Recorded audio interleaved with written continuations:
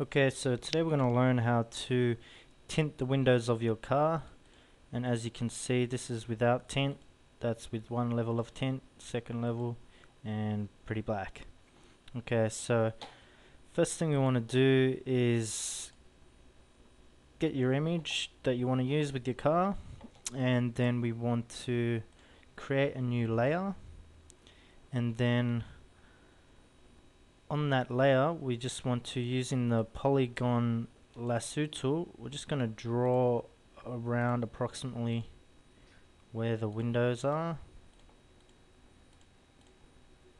then connect that up, and then using our gradient tool with the gradient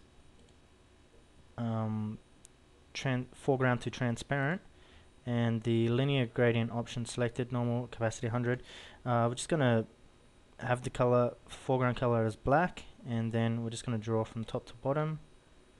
Yeah, just something like that. Okay, so once we've done that, we're just going to hide that layer and then go to select, deselect.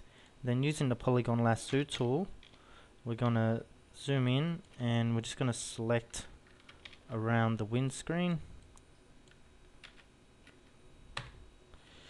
And so I'm just going to start here just by clicking, and we're going to follow that around the windscreen just like so.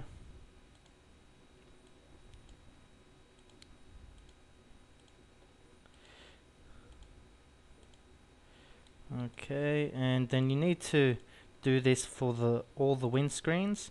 However, I'm gonna pause it after doing this one and showing you how to begin the second one. So we just go around that selection. Alright, so that's the first selection.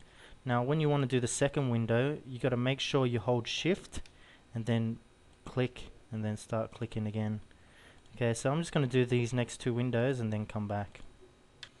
So as you can see, I've made the selection of the windows. Now I'm going to make the hidden layer visible again, and then I'm just going to go select and then inverse and then press the delete key. Then that will apply our tint. Now I'm just going to go select and deselect.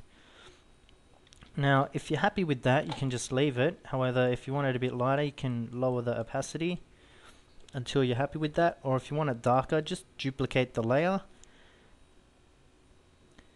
and then adjust the opacity if it's a bit too dark.